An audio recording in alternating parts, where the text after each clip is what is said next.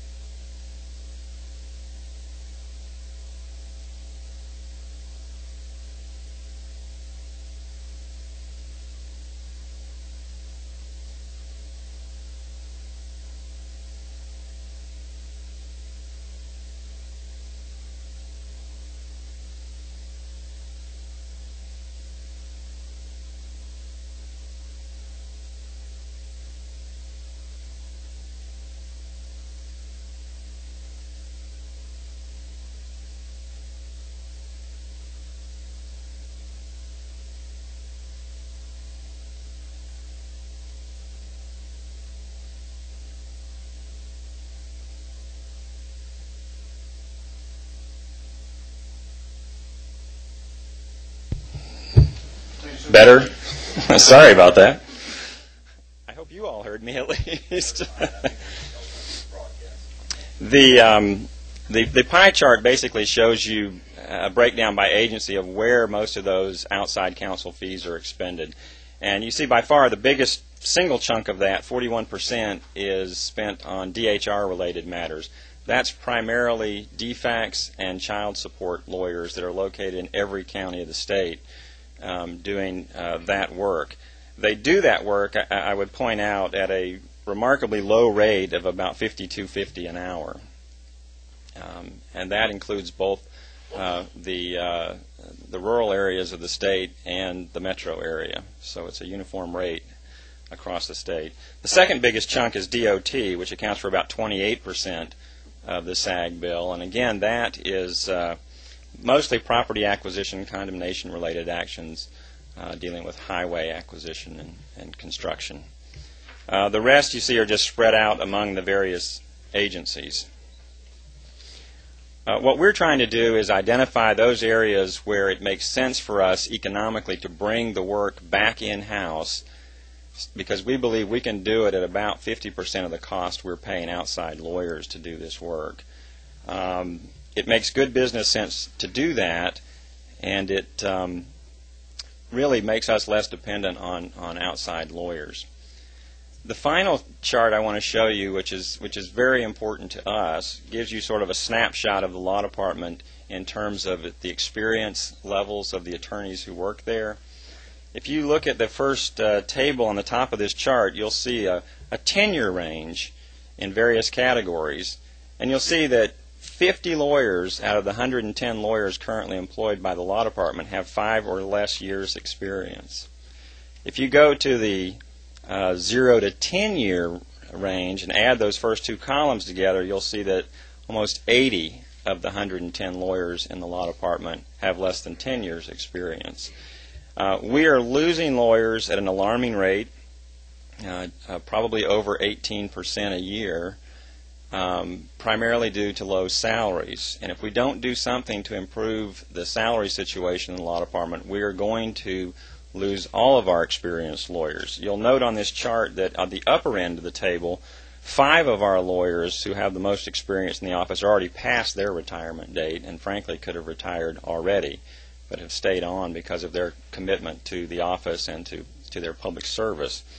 But below that level, we don't have many lawyers with experience, long-term experience that we need to do the state's legal work.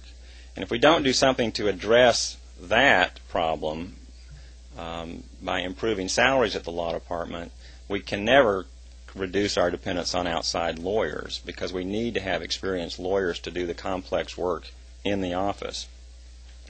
The really sad thing about this on the salary side is that the lawyers that we see leave, a good number of them are leaving to other public sector jobs where they're paid more, other in-house positions in state agencies, in local prosecutors' offices, and county attorney and city attorney offices, where they're actually paid more than they're paid in the law department. So we're not, and have never asked, that our salaries be made commensurate with private lawyers in the Atlanta area.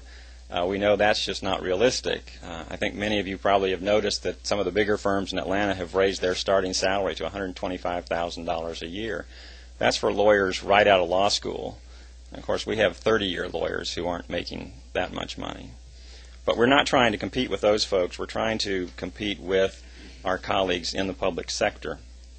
And for that reason, we had the Carl Vinson Institute at the University of Georgia do a study of our pay situation.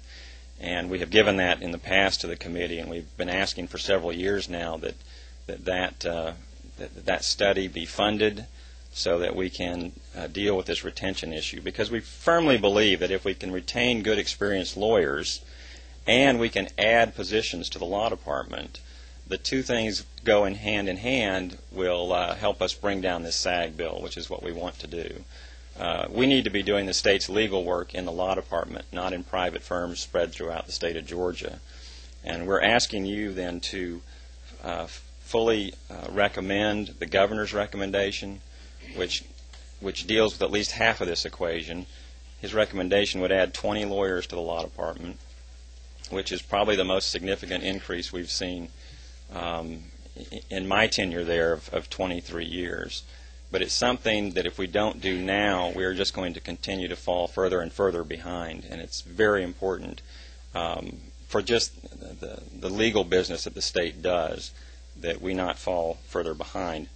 To give you an idea, we have, I said, 110 lawyers. We only have 189 positions.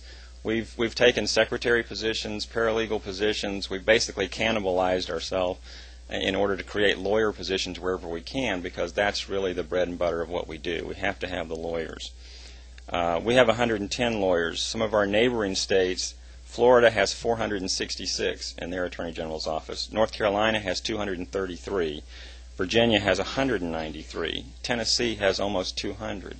So just some of our neighbor states and states of similar size to us are roughly double the size of the law department in Georgia. So we see this governor's recommendation, the increase of 20 attorneys, as basically a start to getting the law department where it needs to be able to do the legal work of the state.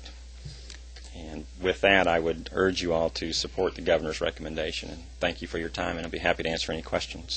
Thank you. We have a few. Ms. Chambers. Thank you for being here. Appreciate it. When you hire your 20 new attorneys, are you going to be looking for experienced attorneys, or are these just graduates from law school that you think you'll be recruiting from? We're going to probably do a mix. We've run the numbers and determined how we can best use the dollars that we've been given to fill those positions. So there will be some new lawyers. There will be some probably 5 to 10-year lawyers. So we'll get a mix of folks in. Okay. With your chart that you're showing on your salary, if you hire a lawyer that has, I guess, real-world experience outside of government, do you compensate them in the amount on your scale of previous experience, or do they start in at the starting salary? No. We hire primarily based on bar year. We set salaries based on their bar year, their experience level. Okay. And the chart at the bottom of this handout, the last handout I gave you, kind of shows you where those salary breakpoints are at 5, 10, 15 years to give you an idea of what we're paying lawyers in those experience ranges. So the number of people you'll probably actually be able to fund will be somewhat determined by the experience of the lawyers who apply and who you choose. So the number of 20 could be less if you're actually hiring a handful of lawyers that have more experience. Right, and the governor's recommendation actually recommends 20 lawyers, 6 paralegals, and 3 secretaries, and I think that was somewhat arbitrary in terms of the numbers, but we would juggle those as best we can to maximize the additional positions, I guess. Thank you very much. Thank you. Could we get a copy of the breakdown from the Carl Vinson study on what the salary should be? Yes, sir. I don't think I've seen that. No, we will be glad to get that to you. We have furnished that, I think, every year for the last 5 or 6 years, and I'm not sure it went over in our package this year, but it should have, so we'll get it to you. Right. Some of us have been on other committees on appropriations about this, and I think that when you look at the scale, we ought to look at where you are and where the study said it ought to be, and see if we could help in some regard. We'll get that to you today. Are there further questions? I did just, and I know you can't give me a specific answer. I'll let you off the hook before I even ask the question. But with the additional item, 32.1.1, which is where the governor's recommended funding for the additional staff, and I think he's going to give you the latitude in that of the Attorney General's to decide how best to staff with those funds. Can you give us an idea of where you guys in the AG's office see those folks going to work and what they're going to do? And I know there's not going to be a direct relation that if we do this, then the SAG bill goes down this much. But I guess what you want to make sure is that you don't add those attorneys, that additional manpower into the AG's office and nothing happens. Right. Maybe we just decrease the increase in the expenses because we live in a litigious society. Do you have an idea of where those are headed at this point? Well, and an approximation of what it would take to get them on the ground, and how much the decrease in the increase on SAG expenditures would be? The commitment we've made to the governor's office going into this process was that we would strategically place all of these positions to take in SAG work. So we are not going to put them in divisions or sections doing work that otherwise would be going outside to private lawyers. So every bit of the work that these folks do, our intention is to offset work that would otherwise go outside. So we expect our savings, we would hope it to be 2 for 1. If we get $2 million funded here and we can slow the growth in the SAG bill by $4 million, then we think we would have done a good job and demonstrated that we can do the work in-house for about half the cost that private lawyers are costing the state right now. Okay, and just a follow-up with that, if I could. when you guys provide legal service, I mean, is it not true that you guys are the only lawyers that can represent the state of Georgia? I mean, Yes. Our other departments have attorneys, but as far as filing documents that are official on behalf of the state of Georgia, you're the law department. Is that correct? That's right. As a matter of constitutional law in Right. Georgia, we are the only lawyers for the state of Georgia. And again, I'm new to this appropriations committee. Was with Chairman Smith prior to.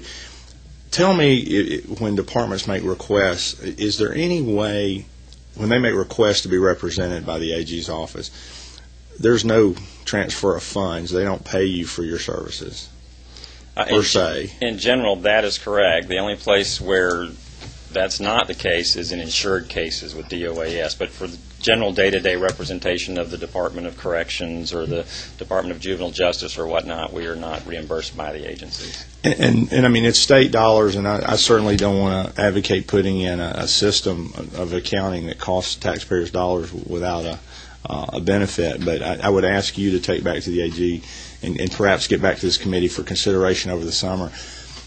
I just think when somebody can call your office and ask for an opinion or ask you to do things without any cost attached to that department, I would venture a guess that sometimes you get calls and inquiries and work to do that is not necessarily the most productive for an agency. If it's a free call, if you will, they make it.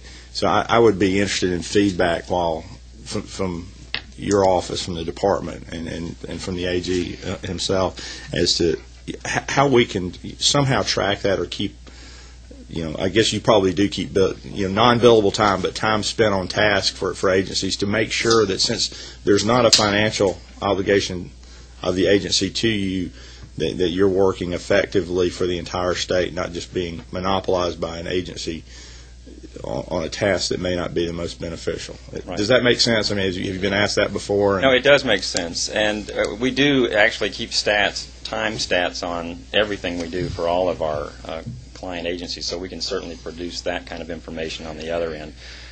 We've always been a little leery of discouraging Certainly. agencies from contacting Exactly. us, frankly, because we need to be able to give them that ounce of prevention and Absolutely. Pounding court, so to speak. I understand, and I don't want to dissuade agents, but it's just when there is no financial skin in the game, if you will, Right. you wonder how many phone calls get made that perhaps not.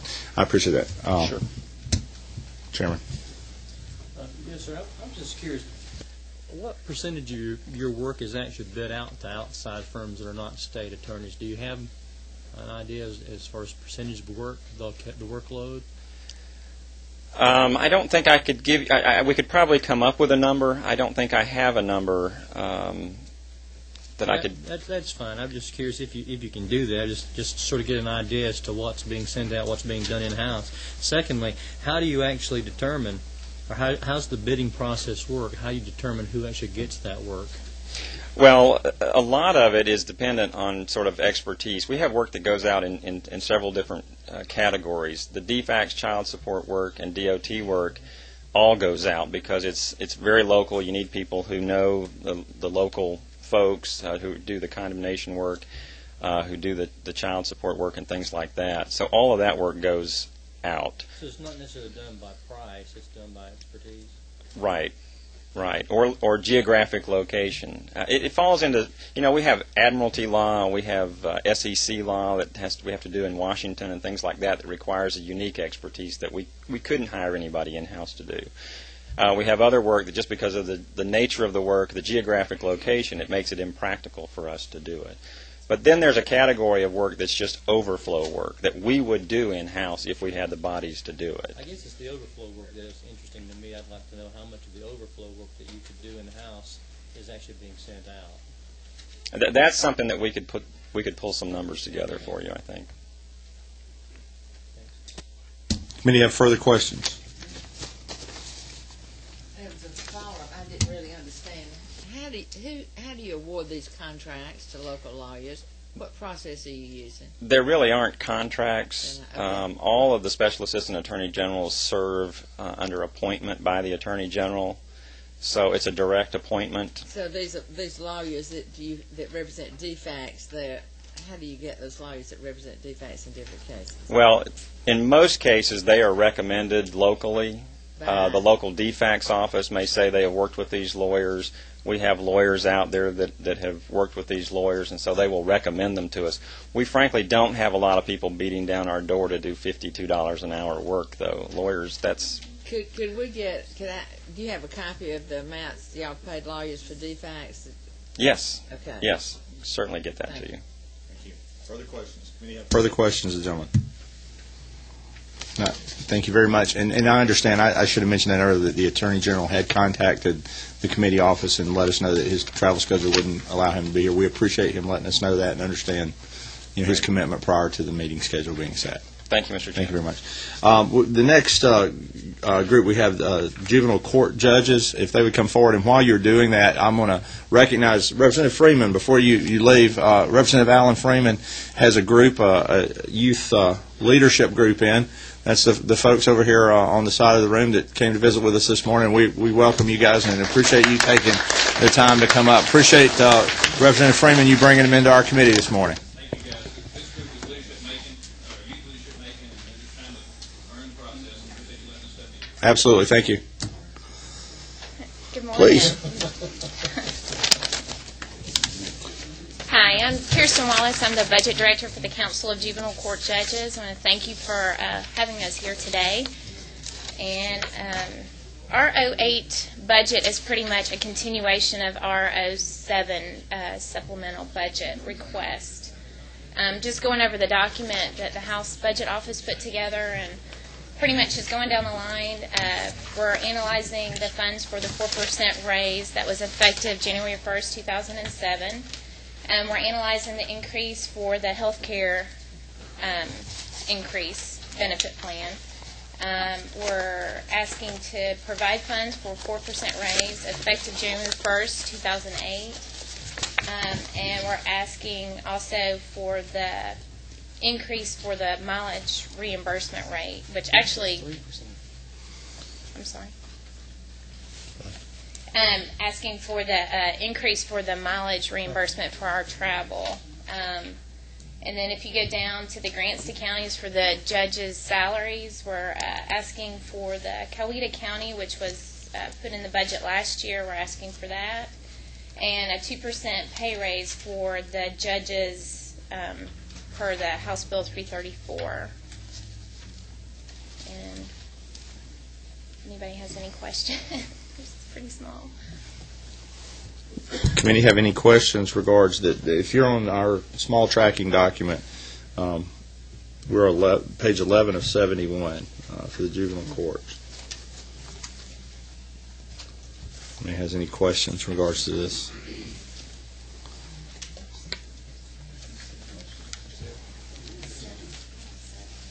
I'm sorry? 7 of 22.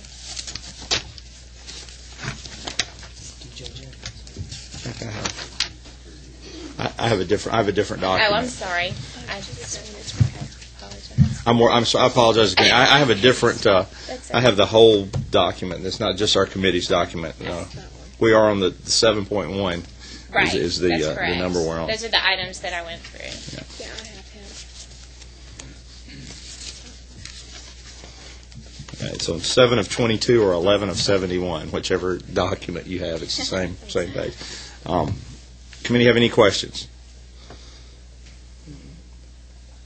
I think the only question, and we'll talk to you guys offline about this, is what was asked at the 07 is the 4% versus 3% for the other departments within the state, and how we came by that number. We actually gave 3%. Our staff only received 3% January 1st. Okay.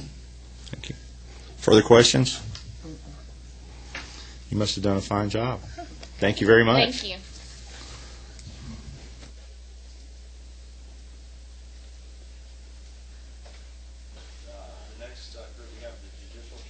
I'm sorry, the next group, the Judicial Council, if you would come forward for your presentation.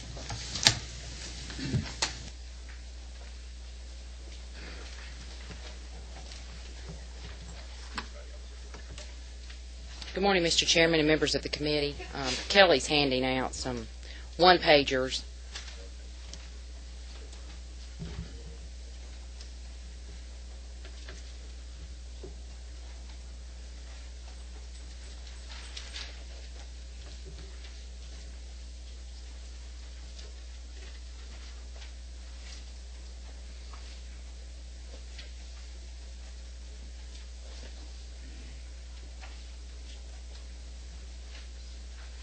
everybody get the handout? If you'll notice, we've gone through and up in the upper right-hand corner, we have numbered the document to go along with the tracking sheet. As you know, Judicial Council has a lot of program budgets under the Judicial Council, so I have quite a few to go over. I'll try to go through them quickly, but if I'm going too quickly, just stop me with any questions, and I'll go back and give more detail, because there is quite a bit of information. On the first sheet, those are just the adjustments carried over into continuation for the pay raise for 07 that we had in supplemental, the increase in the health insurance, and the workers' compensation and the GBA rent increases. That just gives you some detail on how we arrived at those numbers. So that's 60.1234 and 9 on the tracking sheet.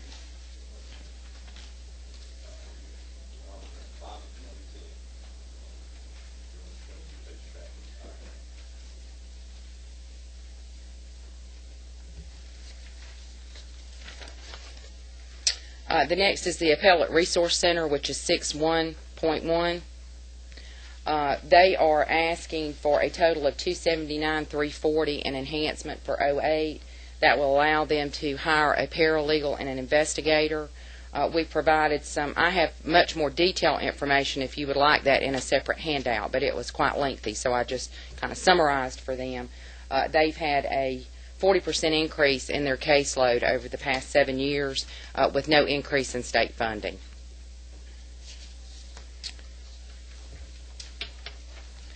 The next is the Judicial ICJE 632. They're looking to implement a court administrator certificate program. Right now there is no formalized education for court administrators in the state, and the National Association of Court Managers has developed 10 core competencies for court administrators. This would allow ICJE to provide that training to court administrators around the state where they could get certification as a court administrator. They're looking for one staff person to coordinate that effort at a $35,000 salary. The next page, 632, that outlines the breakdown for those funds. I skipped over one, I'm sorry. 621 is the Office of Dispute Resolution. I wanted to note that the budget for this actual request was not loaded into BudgetNet appropriately. It was loaded as 48,204, and it should be 68,339. That's for one staff person. Yes, ma'am.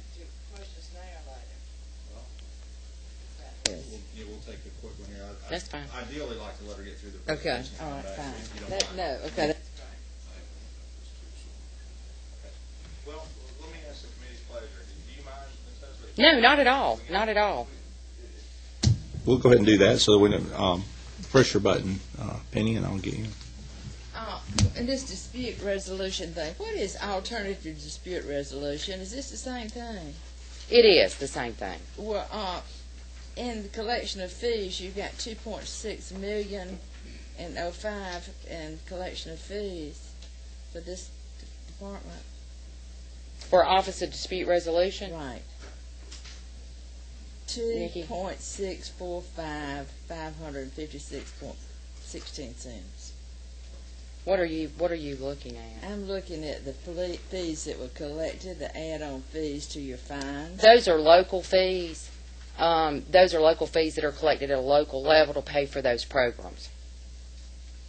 This Office of Dispute Resolution doesn't administer these fees. No, ma'am, they do not administer those funds. Those are local funds kept at a local level to pay for those alternative dispute programs. Now, they're sent into the state, and then how does that work? It goes back to the local. They're sent to the Clerks Cooperative Authority. I believe they're reported to the Clerks Cooperative Authority, but they're held at a local level to pay for those programs. Well, who oversees the programs?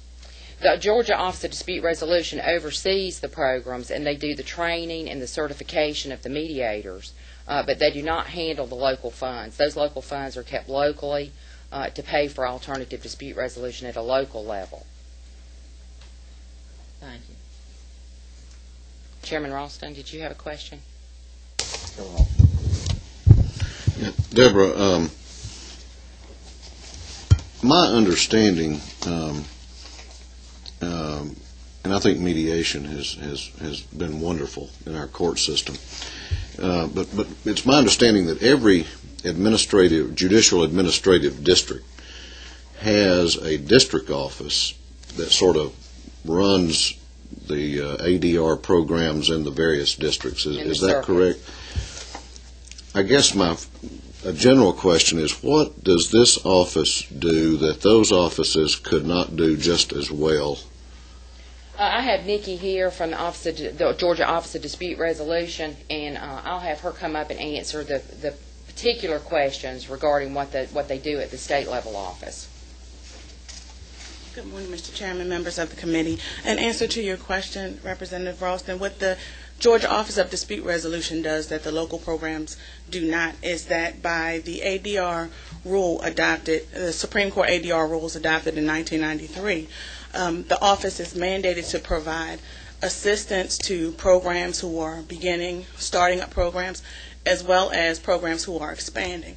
Also, we have a credentialing process and a review process of qualifications for training to ensure quality control. So what the office does is an overall management of what the commission has mandated as their charge. And that's subject to the ADR rules. Sure. But I'm very impressed with what some of the districts are doing. The ones I'm familiar with, they're doing an excellent job. And I know they provide training, do they not? Yes, they do. So I guess I go back to my original question of what this office does that those offices could not do just as well. Well, all of the neutrals for the court annex programs have to be registered with the state. They have to go through a procedure whereby they have to take an approved training, and they are monitored to make sure they have continuing education going forward. So we provide the registration process for that. We also monitor that and make sure that the court programs, those local programs, have the registered mediators. According to the ADR rule mandate, any mediator in a court-connected context has to be registered. So in addition to providing training, we're a policy-making organization, a regulatory agency. But could we not also do the registration process at the district level? Well, it would be very difficult to maintain the type of records that the office does with regard to mediators to maintain qualifications. We also do an audit on continuing education every year to assure that neutrals are complying with the regulations according to the ADR rules. It could be done at that level, possibly, but not to the same degree. It's an overall regulating body, so our threshold would be the minimum for them to be qualified to be registered with the local programs. And I don't want to belabor the point. I will talk about this some further as we go through this process. But it strikes me that it's kind of redundant, and we could have the districts do the same thing without. I mean, we got a competition here for dollars, as you well know, within our judiciary, and so I'm wondering if we could take a look at whether we have some overlap here or redundancy. Well, I think that there are some resources at the local level that don't really affect what we do at the state level. As far as providing ADR stats, we collect statistics from every local program. We have ongoing quality control initiatives to help regulate and monitor the quality of programs provided to all of the state. But we could do that at the district level, where we're under the supervision then of the judges in the courts in that district, could we not? I'm not really sure that, Representative Ralston. Okay. According to our ADR rules, okay, we're mandated to provide these services. Okay. Thank you. That begs the question, and who makes those rules? These are the ADR Supreme Court rules. I actually have copies here if you all No, I was just curious. Like to see them. I'm just being a bit of the devil's advocate. I wonder if the people that make those rules aren't trying to draw the power up to a centralized state, and away from the people. We can have the discussion. I appreciate you coming forward because this is new to me, and I know both of these individuals, have an interest in it. So we'll probably want to talk to you more about that as we go. Thanks for being here. Thank you, Mr. Thank Please. you. Okay, the next is 6.4.1 is the Judicial Council Standing Committee on Drug Courts. If I can, I want to back up because you did 6.3.2 and then we went back. Okay. Tell me real quickly, to implement a court administrator, where would we do this? It's done through the contract with the University of Georgia for ICJE, and Right. that person would be housed there with ICJE at the University of Georgia. I think I had a conversation with a gentleman from Cobb County in regards to this Yes. particular Yes. position, and we're very interested in taking care of this. And in fact, I've also had a conversation with Chairman Smith as to all the funding that the university gets. Why this is not part of their offering. I just wanted to make sure I was connecting the dots Yes, here, sir. and this It is that part program. of ICJE through that Okay. contract that we have with the University of Georgia. Yes, ma'am. Thank you. Okay. The next is 6.4.1, which is the Judicial Council Standing Committee on Drug Courts 2008 funding request. We have an enhancement request of $1.5 million for felony and juvenile drug courts, and $600,000 for DUI courts. Last year, we have $1 million that the Judicial Council and Standing Committee manages in state funds that go out to drug courts and DUI courts around the state.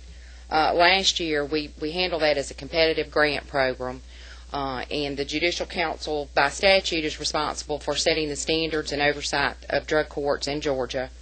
Last year, we had $1 million available for that grant program. We had $2.3 million in requests come in for funding at the local level, and those requests were capped at $100,000 for a new court, $50,000 for second year funding or for operational funds. So that really doesn't demonstrate the actual need because those requests were capped at those levels. We have several superior courts that are interested in implementing drug court programs in the state, and our goal is to have one in every judicial circuit. That's something the committee's really striving for. If you look on the second page of that handout, you'll see a pie chart there that breaks out the cost savings. In a medium security prison, it costs $14,184 a year to house a prisoner in a medium security prison, $18,852 in a close security prison, but only $47.94 for a drug court participation. We're seeing a huge success, and there's a huge cost savings to the state as well as the families that impacts and saves. Most of the drug court participants do have children. On average, they have 2 children apiece. We feel like that helps keep preventive with deprivation proceedings. They're seeing a huge success in dealing with the methamphetamine problem in drug courts. That is one of the things that they're recommending as a strategy to deal with the methamphetamine problem because there are so many children impacted by that. The DUI courts are set up on the drug court model, and Georgia really does have the premier national DUI court model. We're recognized as having developed the model for the nation in the DUI court arena. Typically, those courts can become self-sustaining over a period of 2 to 3 years.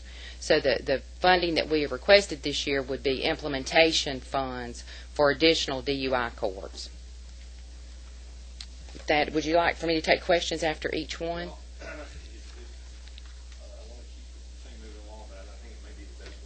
That's fine. Not at all. Chairman David, do you have a question? Actually, it was answered in the handout. Okay. I guess more specifically, I fully agree with you on the DUI court's success, and I'm curious as to where the $600,000 enhancement might be distributed. Like I said, we have a competitive process, so those courts interested in implementing a DUI court program would apply. We have an open, competitive process where we announce the availability of the funds, and they can apply. So how did you come up with this figure? That would start approximately 6 new courts.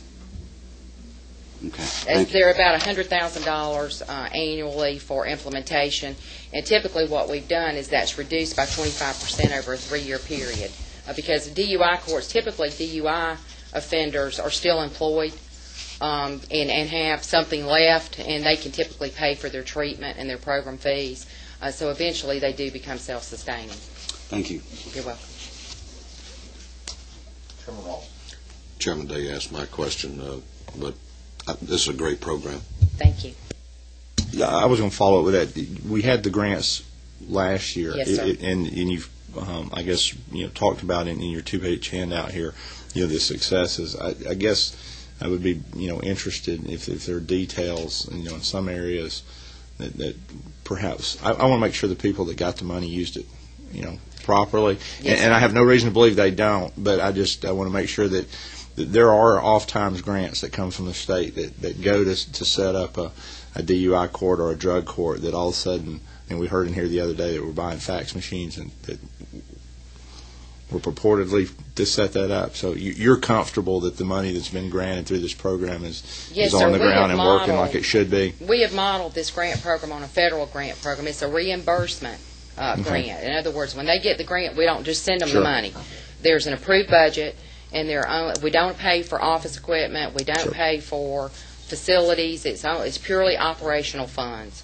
And so it's done on a reimbursement basis, on a quarterly basis. They have to send in their expenditures, and then we reimburse them for the cost. Is there any local match in setting any of that up? Is there any of that determination as to where the grant money goes? We require a local match. We do require a local match on the grant applications. Okay, thank you. Further questions?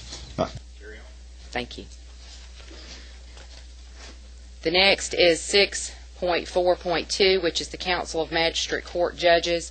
We talked about this in the 07 supplemental. This is just the continuation to purchase the Westlaw for the Council of Magistrate Court Judges. 6.4.3 is the updated guardianship video. We talked about this in the 07 supplemental. There was a change in the guardianship code. There was an existing video that people who came into court could watch to find out about guardianship. With the law change, many of the things have changed, and they need to do a new video. This same amount was requested in the FY07 supplemental. If it is funded in the supplemental, we do not need it in the 08 budget. So it's a one-time cost that we'll need. 6.4.4 is the Georgia mock trial competition. That will be coming to Georgia in May of 2009. The Council of State Court Judges has been really involved with the mock trial competition in Georgia in conjunction with the bar. This money would be used to put the down payment on for the facility for the national competition that will be here in May of 2009. And it would be done in conjunction with the state bar. The next is 6.4.5, which is a enhancement request of $94,279, which is a 4.5% increase in legal services for victims of domestic violence. These funds are used for civil legal services for victims of domestic violence. It is also distributed through a competitive grant program that is overseen by the Judicial Council Domestic Violence Committee. So people apply for these funds, and they're used strictly for legal services for those folks some of them are through a shelter, some are through Atlanta Legal Aid, and some through Georgia Legal Services. The increase in that would help them serve an additional 257 clients over the next year. 6.4.6 is the Georgia Courts Automation Commission. George Nolan, who's the executive director of the Georgia Courts Automation Commission, is here. What is the committee's pleasure? Would you rather me go through the rest of mine and have him come up afterward? Okay. Yes, besides that, several other committees are going on at the same time, which is why we're seeing some folks go in and out. So unless I see, I did see a question light come up. So Once we do, we'll just kind of play it by Well, ear if you don't mind. I'll be more than happy to answer whatever question. Okay. Uh, Representative, who's number 17? Is that Representative Day? Okay. Why do we need the Automation Commission? Like I said, George Nolan, who's the executive director, is here, and he's going to come up and give you some detail about their mission and what they do and their budget requests. So I was going to work through my portion of it. I'd be more than happy to have him come up now if you'd like for me. I'd appreciate it, and Mr. Chair, I appreciate the opportunity to ask questions as we go along. Okay. I like doing it as we go along, too, so it keeps us on subject matter Certainly. anyway. So, yes, if you don't mind, Ms. Nesbitt. Here he comes. Thank you.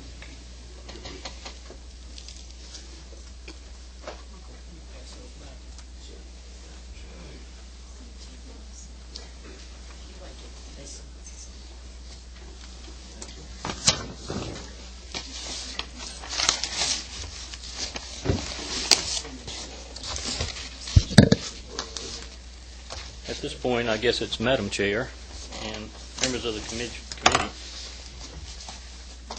What I gave you was a copy of the request for 08.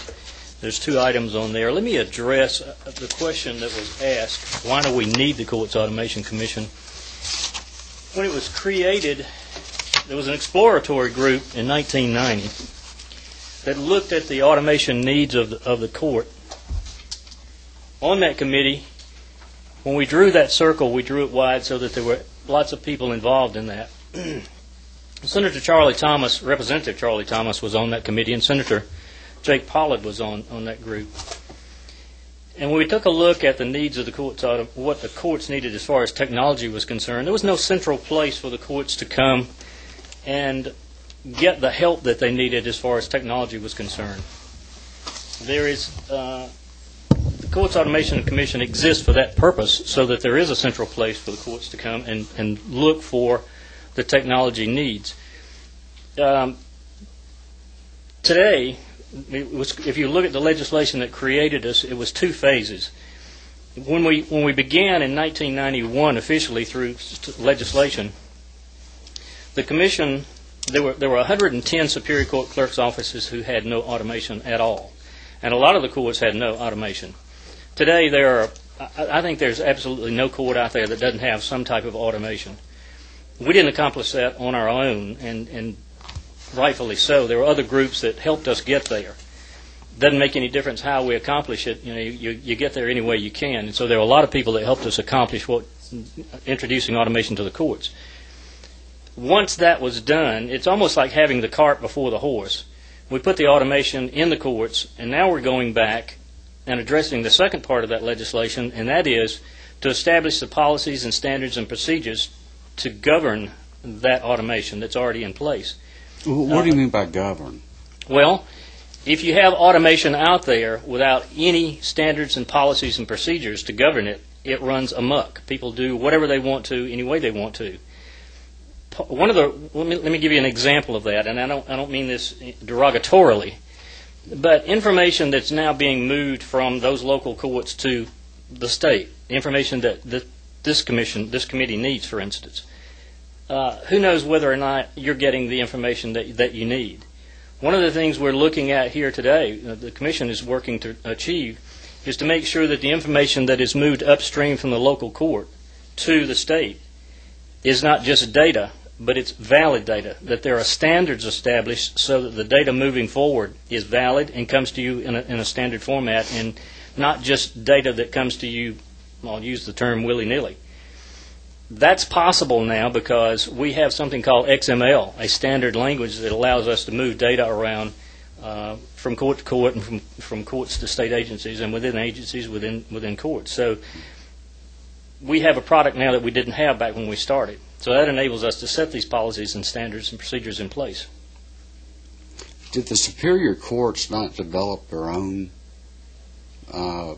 system, like online system, or are we talking about 2 different things? Clerks Authority has an online network that they use, but you go back and look at the legislation for that, and it deals directly with deeds and indexes.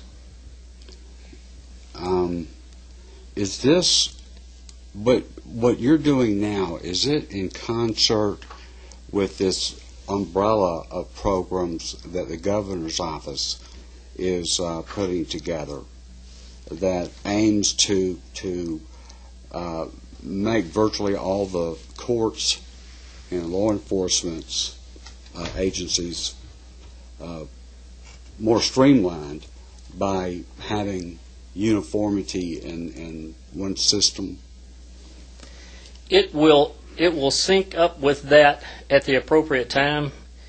The challenge currently is that we must be able to share data within the courts themselves. We don't do a very good job of that currently. Moving data from court to court, because courts have different case management systems, they don't share data with each other very well. So in order for us to give the state what it needs and cooperate with the governor's view of sharing data, we need to be able to share data with ourselves first. So that's what we're about now, is the sharing of that data, the standards and policies and procedures within the courts. But in so doing, that doesn't mean that we're simply just addressing sharing data within the courts. We're doing it using that XML language so that when we finish that, we will be able to take the next step, and that is share that data with state agencies. I don't understand why that would have to precipitate what the governor's trying to do. It isn't really, and I'm sorry if it sounded like that when I said that. It will mesh together. It will not happen at one time, but it will be seamless when it does because of the XML. The answer to your question is yes. Okay.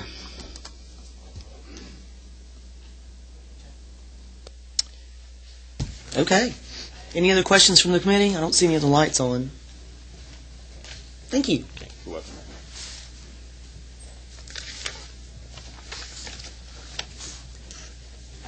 Why don't you sit right there just in case? An experienced presenter here. Please, Ms. Nesbitt, if you would continue. Okay. 6.4.7 is the Council of Probate Judges, and it mirrors the Magistrate Court Judges' continuation of the 07 supplemental request for $20,000 for them to have Westlaw for all of their judges and staff. Ms. Nesbitt, do you have to do a separate Westlaw subscription for each level of the judiciary? Is that how that works? We are working to do one contract. Right now, the Council of Magistrate Court Judges and the Council of Probate Judges, they do share a contract. But because of the way our budget lines are set up, we split that cost between those two councils so that you all know what you're paying for. Okay. But there is one contract for both of those. Okay, thank you. 6.4.8 is, again, the Georgia Courts Automation Commission.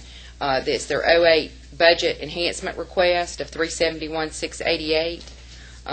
There's detailed information there. Do you want to hear from Mr. Nolan now as to the breakout of what that money will be used for?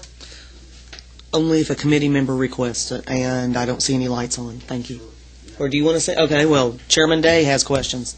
And I'd like to hear him explain it. Okay. Chairman Day has asked for a brief explanation of the breakout of those costs, please.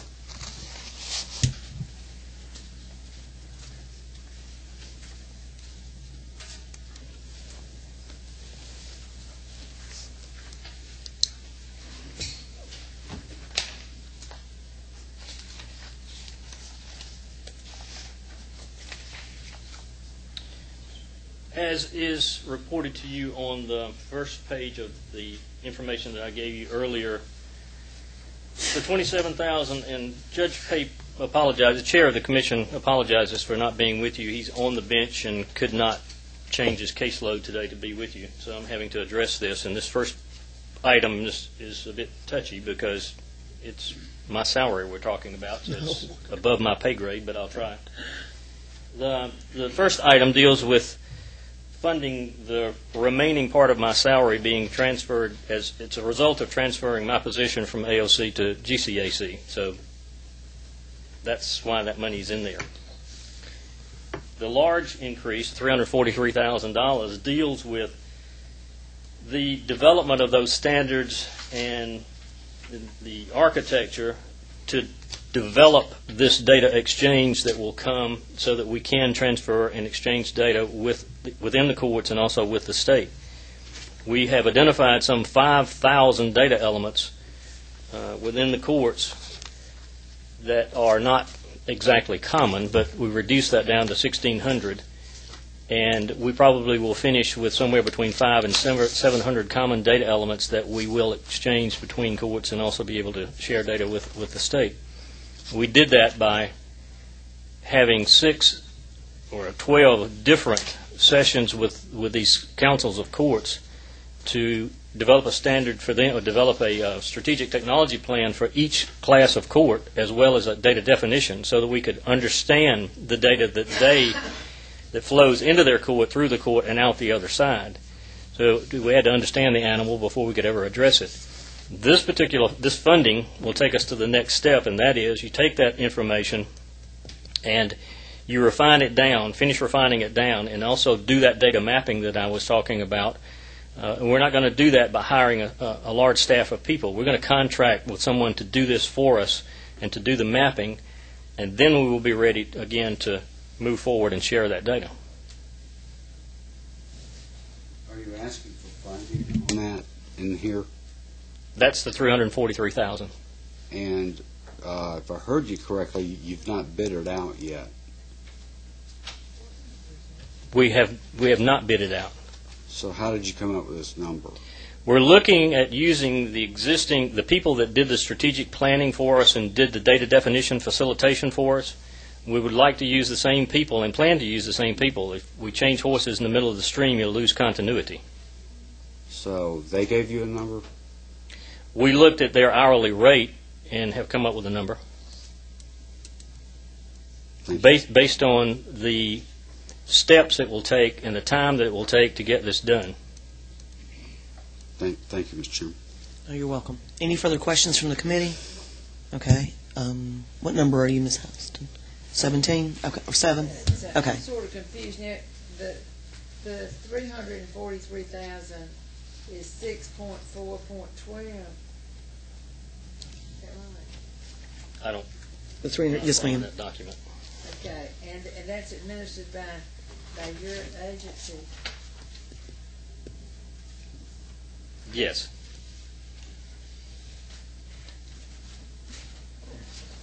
And this is for 5 classes of trial. It's actually for the 5 classes of trial courts plus the municipal courts. So it covers the 6 classes of courts. It says that in your documentation, I guess, because there are only 5 trial classes of courts in Georgia, but don't forget about the municipal courts. They exist also. Okay, and I'm looking right here afterwards, after some of these things, it's got GCAC Commission, and this has got AOC, the Administrative Officer of the Court. So these things, these two, are they one and the same? They're not. GCAC is a separate state agency created by the legislature, but we're under the Judicial Council. We're attached to the Supreme Court. But the why by that do you have AOC by that? I would imagine that's because, and maybe one of these folks can answer that question, I would imagine it's because they are our fiscal office. Okay, but you didn't have that up on your, okay. Maybe that's just, it's a misprint? Yeah. It should be GCAC? Mm-hmm. Okay. Okay, all right. Okay. I have to correct 2 documents for the subcommittee chairman. So. Right. Thank you. Okay. Any other questions from the committee on these expenditures? Okay. Thank you very much. And to Ms. Nesbitt again. Thank you. 6.4.10 is the County Municipal Probation Advisory Council. Again, we talked about this in the 07 supplemental. There was legislation passed last year. The County Municipal Probation Advisory Council oversaw private probation services in Georgia. Senate Bill 44 that was passed last year expands that umbrella to include the oversight of city and county operated probation entities. And so in actuality, this council is now overseeing all misdemeanor probation services in Georgia. And what we have one staff person that has been handling that, and with this increased workload, we are requesting 4 additional positions. All of those entities and companies have to register with the council on an annual basis. We run criminal background checks, and they apply, and we check out their credentials to approve them to operate in the misdemeanor probation field. What we have are 3 compliance officers and 1 administrative person. These folks would be going out into the field, looking at the contracts that these companies have with the individual courts to make sure that the companies are complying with the contracts. We collect data from all of those companies as to how much in fine collections they have, how much in fee collections they have, and what their caseload is. We provided some data in the handout, and I won't go over that point by point unless someone has specific questions. No questions? No questions. Well, oh, never mind. Here we go. Chairman Day. Forever the student. Why are you getting involved with probation? This council has been administratively attached to the Administrative Office of the Courts since 1997, when the legislation first passed to allow private companies to provide probation services. And the council is just administratively attached to the AOC by statute. Is there any reason, to your knowledge, why it shouldn't be a function of corrections? That has been thrown out before. One of the reasons I think that it was administratively attached to the AOC is because probation services are so integral to the operation of a court, particularly at this level. When you're talking about probation services and folks that are put on probation, that there's some judicial involvement on how those services are overseen. That is strictly a policy decision, though, of the legislature as to whether or not it should be with the Department of Corrections. But it has historically been administratively attached to our agency, and we have provided the staff and the support to the council. Thank you, ma'am. Okay. Any further questions? Okay, we can continue. 6.4.11 is the Child Placement Project 08 budget request. Again, we talked about this in supplemental. These are 2 positions that we are requesting for an expanded program for the Child Placement Project, which has to run through, there's federal dollars that are allocated to the states, and the program has to be attached to the Supreme Court to improve court processes in juvenile court in regard to child abuse and neglect cases. What we're requesting are 2 positions, and we've outlined what those positions are for. These state funds will serve as our match for that federal grant program. There's a 25% state fund match to pull down that $1 million. So that funding will be available for the next 5 years, and we feel like this is a long-term project and that this will allow us to pull down the maximum amount of money for Georgia to deal with those child abuse and neglect cases. Questions?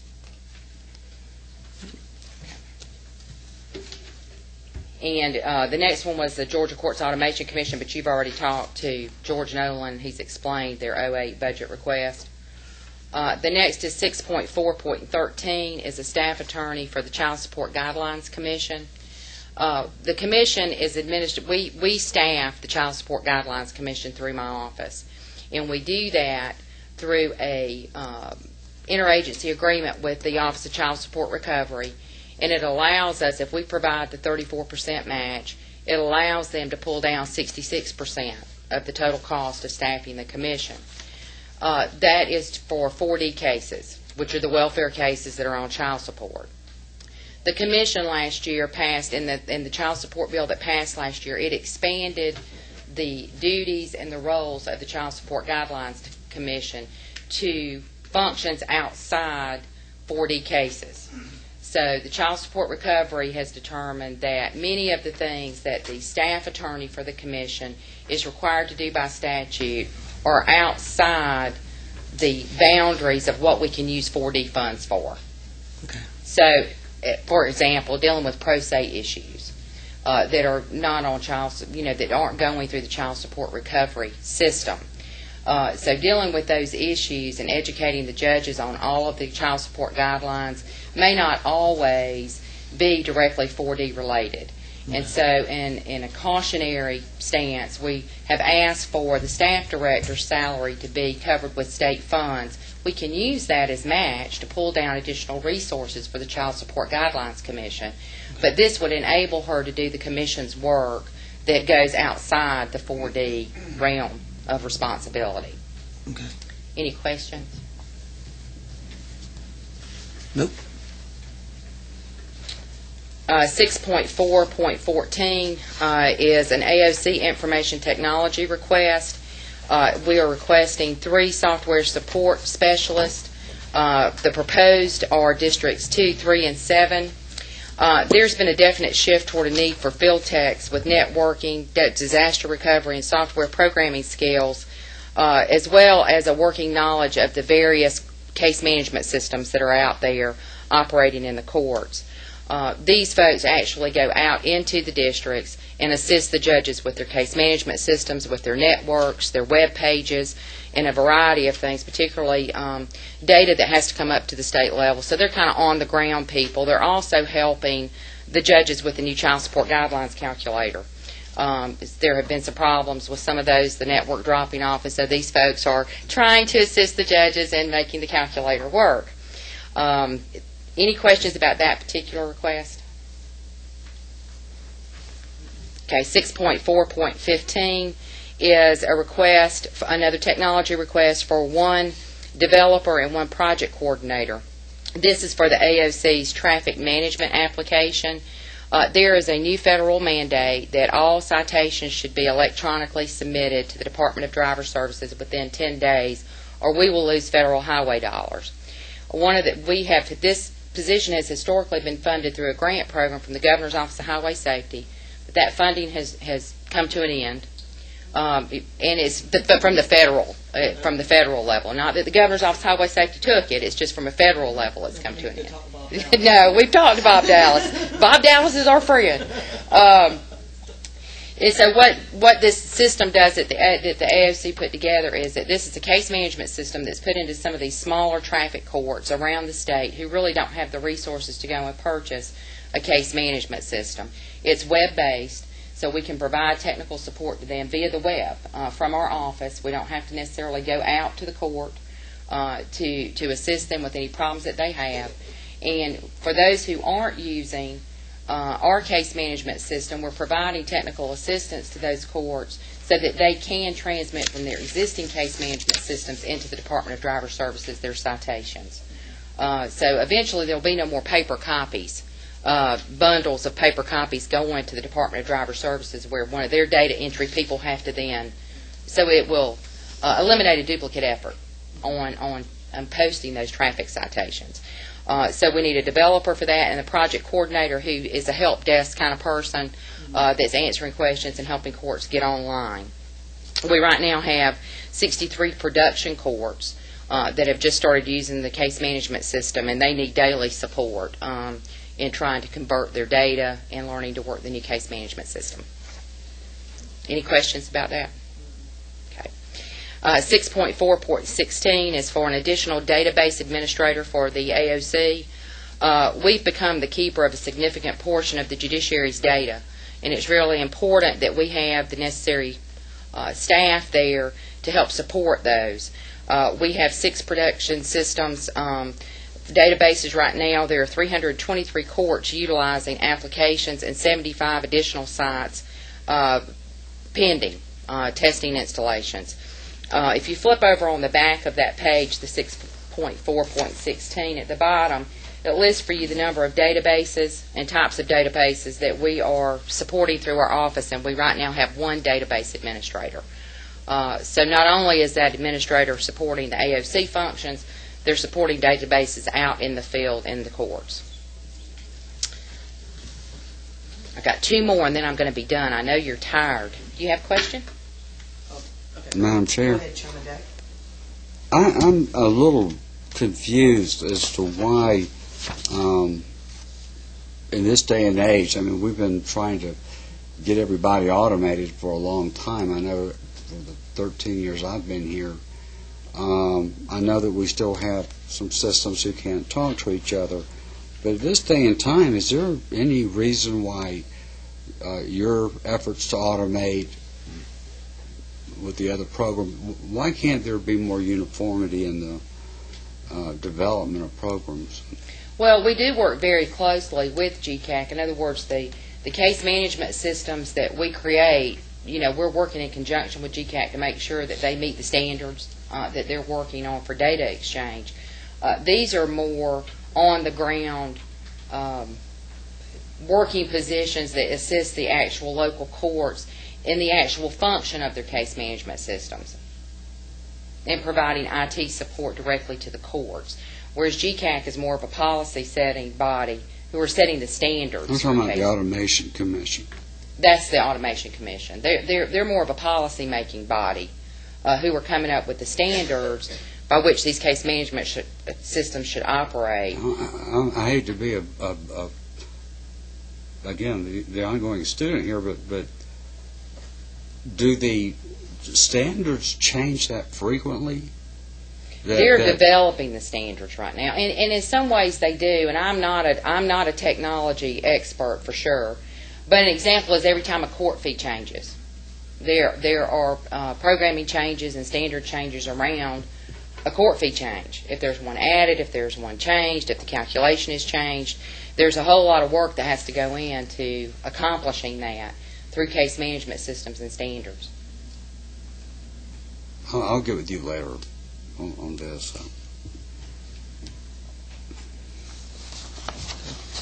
Did you have a question, Chairman Knox? No, thank you. Okay, thank you. Any other questions? All right. All right, you're number 7 again. Okay. Okay, 6.4. Oh, did somebody else have a question? I'm sorry. Yes, Representative Houston had one. I just watched till after, but I thought you were through. I'm sorry. 6.4.16 are 3 research positions. Last year, if y'all remember, we took a large budget cut, and we had 3 research positions that were not filled at the time, and we did not fill those positions. But really, research functions go to the core of our mission at the AOC, and so we're requesting the additional funding we need to bring that back to full funding for the upcoming year. And they do case count, do research projects for the local courts, and those type of things. The Judicial Qualifications Commission, which is 6.5.1, they've had a significant increase in their caseload. There is a chart there that shows the complaint activity. They're requesting an additional paralegal and an investigator to help handle. JQC handles complaints against judges, and so they're asking for additional staff.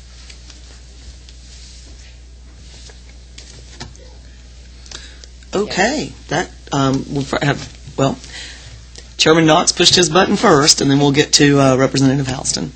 How many cases do we have on file with the Judicial Qualifications Commission? I mean, a number of years ago I checked, and I think there were 3, and none of those were acted on.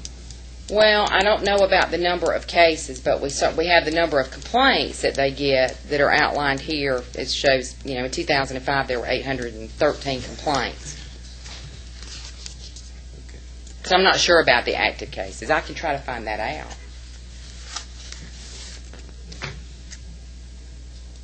Is that it? Anything further, Chairman Knox? Okay. Representative Houston? 6.3.3, increase funds for the University of Georgia, contract for additional training to increase funds. How much do you spend total on the training? For the judges, for their total budget? With the University of Georgia. Vince, what is that total contract? $485,000. $485,000, and that's for the judges. That's for all levels of court and some court personnel, court clerks. Is that if we gave you an increase, it would be that $485,000 plus what you're adding for an increase of $199,000? Yes, ma'am. And the next thing is 6.3.2, funds to increase funds for a position to administer, is that 127,000? Is that one position? Yes, ma'am, that is one position, and then what are the qualifications for that? because the funding's not been secured, they have not set the qualifications. It would be like a program coordinator that they would keep track of the credit hours and who had certification and those kind of things. I noticed once you asked for increase for a lawyer, and somewhere in here, didn't we talk about a Child support guidelines, Yeah. staff attorney. right, and it was not making as much as this person. So Well, no, this is for a $35,000 position. If you look at 6.3.2, there's a breakout of what the expenditures would be. There's printing and publication. There's 6 point. Now, tell me what I need to do. the page looks like this. What's on the? Oh, I was looking at the tracking sheet. Okay, yeah, But the on tracking sheet said per position.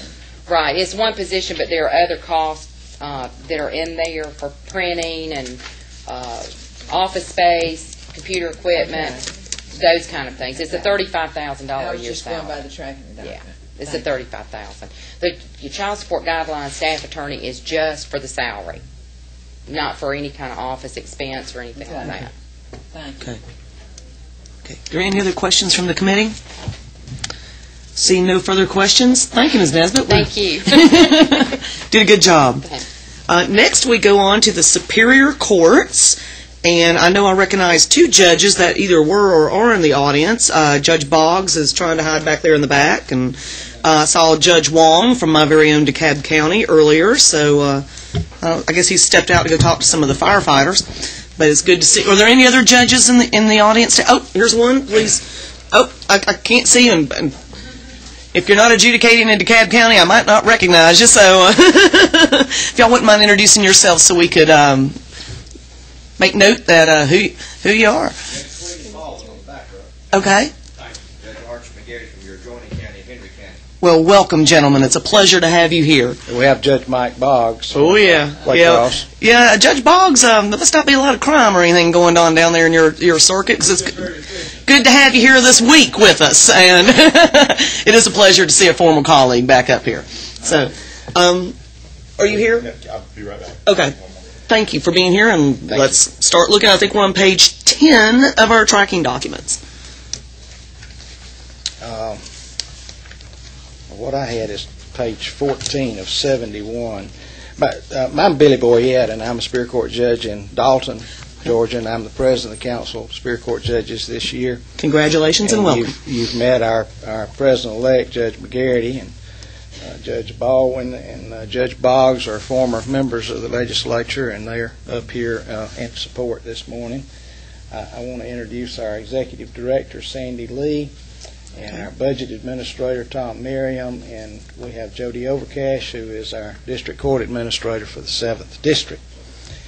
I would like to talk about three items in our 08 budget that are in the nature of enhancements. The first one is line 10.3.1. I hope I've got the same sheet of paper that you all are looking at. I think we just have the ones for the subcommittee. I think yours probably has everybody. And Okay. But yes, we're on. We have the same numbers that Same you do. numbers. Yes, okay. sir. This is for $50,000, and this would be in the nature of a one-time item, and this is for some education.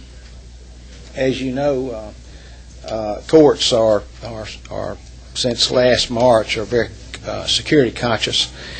We're trying to not only have some additional security measures, but we're trying to learn what to do in the event of one of these emergency situations, and that would be the purpose of this appropriation. It would allow some education for our courtroom staff in procedures and technology that we need to ensure the safety of the people and the property in our courthouses. It would be taught to help these folks know what to do in the event of some emergency situation. The education would be offered on a district basis with post-certified instructors and would cover the cost of facility rental, purchase, and reproduction of instructional materials and reimbursement of instructor expenses. And as I say, that would be a one-time expense item. The next item that I'd like to address is found on line 10.4.5. Currently, we have 65 law clerks or law assistant positions for our 197, our 69, I believe it is, 69 law clerk positions for 197 Superior Court judges. I've been on the bench since 1983, and I can tell you that we are on the bench in the courtroom a lot more now than we ever used to be. As a result, it's essential that we have some help doing research for primarily civil motions, but other matters that come up that we can't resolve in an instant. And this is what we need these folks for. We do have a lot of Superior Court judges that don't have a law clerk, and it results in a delay in getting a case disposed of when you're on the bench all the time and you don't have time to sit down and do the research. So that's we're asking for 10 additional law clerk positions to try to close that gap. What we have now is about one law clerk for every 2.85 judges. So we're hoping to get your help in that respect. The other item is on line 10.4.7. This again is a one-time expense item. This would be on a grant basis. It's $1.5 million, and that would be used to assist in defraying some of the hardware expense that might be incurred for complying with Senate Bill 462, which was passed last year, which provided that the sheriffs would be in charge of security at the courthouse. They are to develop security plans, and of course many times these plans are going to call for the installation of x-ray machines, metal detectors, and stun belts. And a lot of our counties simply don't have those things now. Or they have some and don't have others, and this would work out to be something a little less than $10,000 for each of the counties. Some of the counties, of course, the metro counties, perhaps won't need any assistance in this respect, but some of our more rural counties do need it.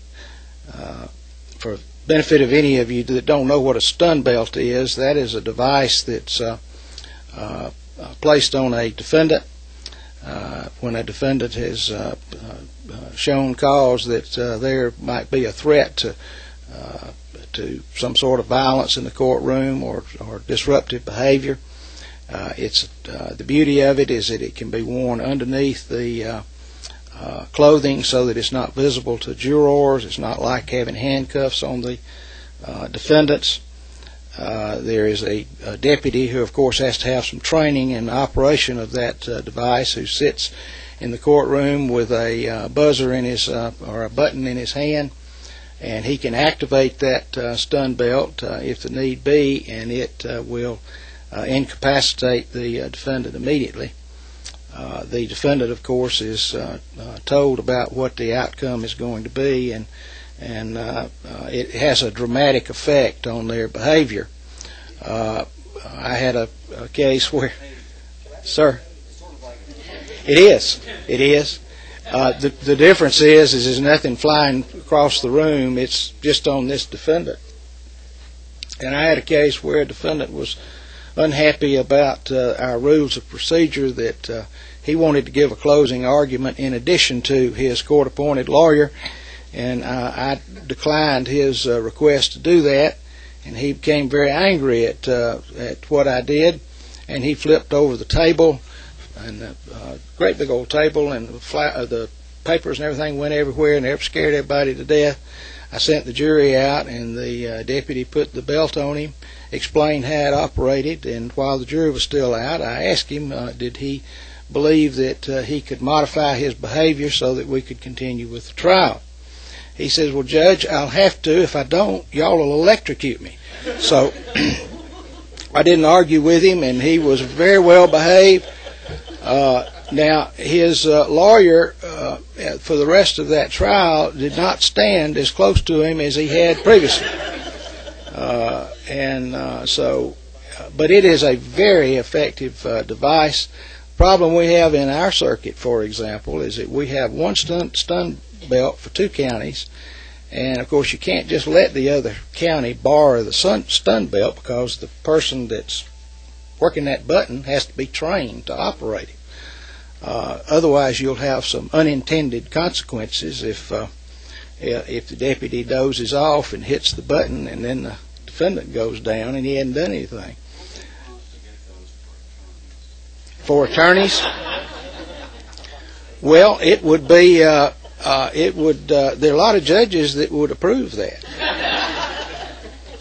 In fact, if we could work out a way to have a remote control for attorneys and we could hit that mute button, that would be great. So, but the purpose of this grant would be to help with the counties complying with those security plans.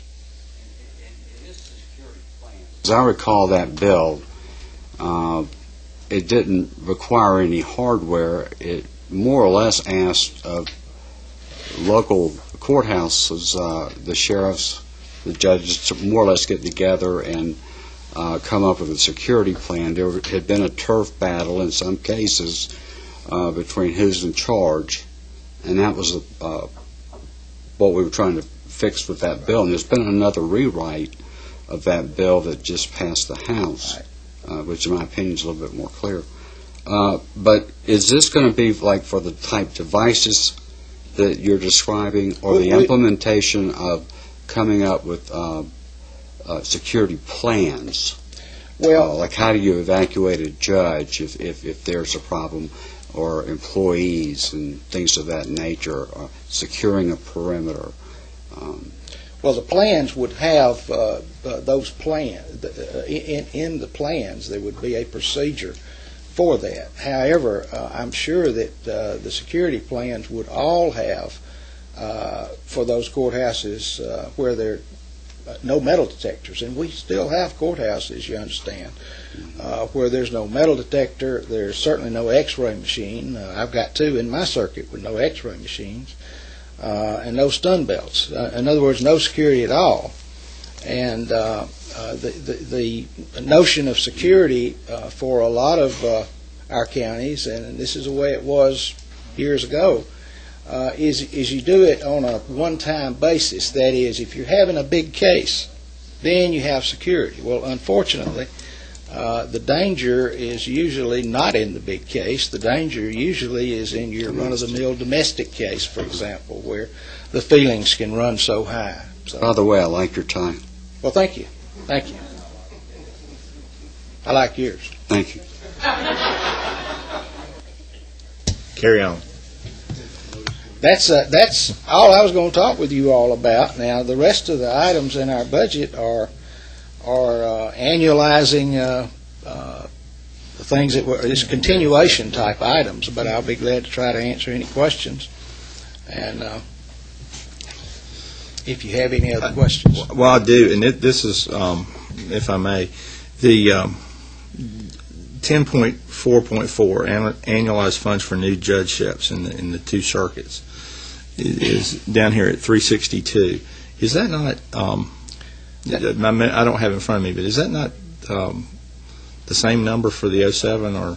That was in our 07 supplemental budget. At what number though did you have it? Do you? I do. It was 362,038. That's my question. How is it in there for 07 and we're paying for 6 months and it costs the same thing for 08? Those judges have not been put in place yet, correct? They have not, and that was in our 07 amended budget because of a note in the tracking document.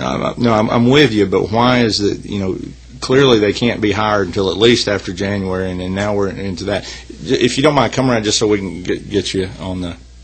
I'll let Tom address that. And we may have talked about that. I know we touched on it briefly in 07, but I'm just... I think this is just adding in the annualization of the 07, and then the 08 budget request has those judges built in. Well, I mean, no, what this is doing is annualizing those two circuits into 08. I understand what that's doing. My question is, why is the number the same as a half year of those judges that was requested at mid-year for the 07 budget? I mean, what does it cost for those two circuits for a year? 362,038. Yeah, that's for half a year, and then it'd be double that for a full year. So you're telling me to put two judges in, it cost me $600,000 a year? Staffing and No, that's my question. Judges, secretaries, law clerks, and then operating expenses for each judge. There's one judge, one secretary, one law clerk. Well, the way this is presented, something doesn't foot. I'm just making you guys aware of it. Because if the 362 is for half a year, when your mid-year is approved, you're not running off your mid-year base budget approval. So you're only asking for another half year. yeah, we expect them to work full time. Well, I understand.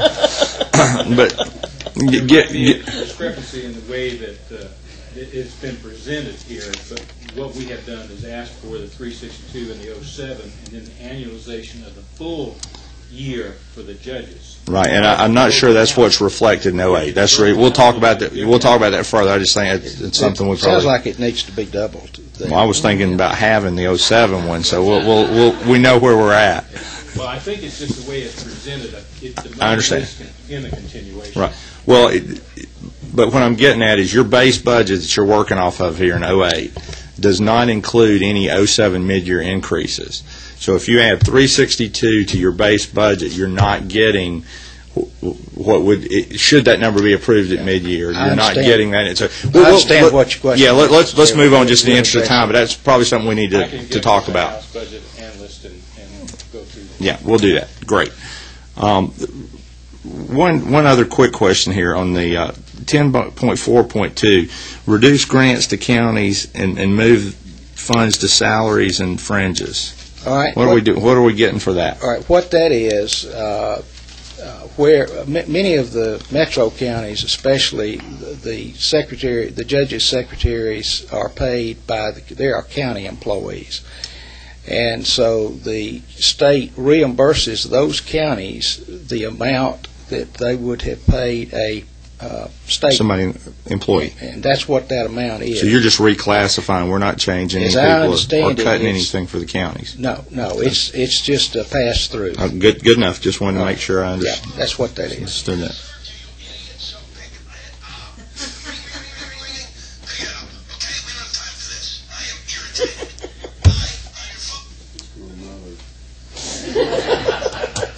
Sounds like she's got a cold. Does the committee have any further questions?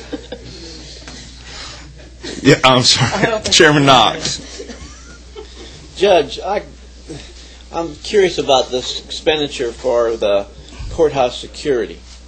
We've had this discussion, I think, about, the counties can't afford it. We hear that about almost everything that comes up in here. We hear the counties can't afford to do this. I'm beginning to think that what this really means is the county won't pay it. It's just not they can't afford it. It's they won't pay it. And under the Constitution, the sheriff, one of the main things that he's supposed to do under the Constitution is provide courthouse security, serve warrants. That's basically his constitutional duties, and he's a constitutional officer. I'm not sure I understand why that money shouldn't be in the sheriff's budget. I know you said $10,000 a county, but and maybe $10,000 is a lot of money. But if you don't want a sheriff, get rid of him. Don't have a sheriff. If you can't afford to operate a county, get rid of the county. Don't have a county. Let somebody else do it that can collect the taxes that they need to operate it.